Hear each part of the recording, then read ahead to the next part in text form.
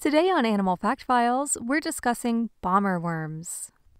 These worms are annelids or segmented worms, like leeches or earthworms, but they live deep in the ocean.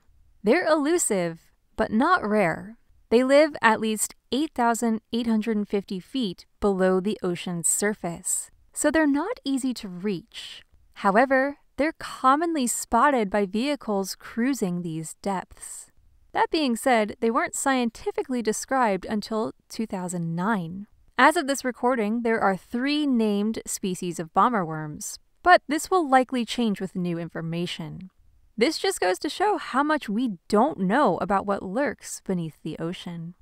Bomber worms are named for the 8 bomb-like structures on their body made from modified gills. These regenerative bombs are released when the worm is threatened by other deep-sea creatures. The bombs glow when deployed and cause a distraction, like an octopus's ink. This gives the worm a chance to swim away.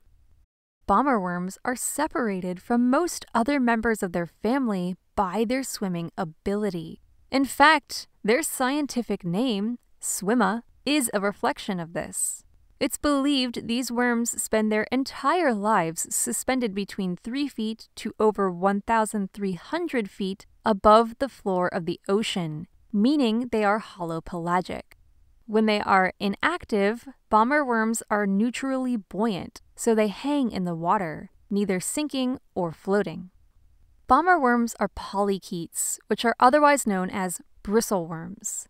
They get this common name from the fleshy protrusions from their body, called parapodia, that are covered in hair-like structures.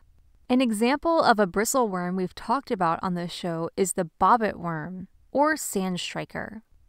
Bomber worms swim using their parapodia. In one species, the bristles are flattened into paddle-like shapes. Their bodies are gelatinous and transparent, though in one species their gut is dark and stands out. Bomber worms reach over an inch in length and 5 millimeters in width. They have no eyes, but in the pitch-black abyssal zone, they're not necessarily needed.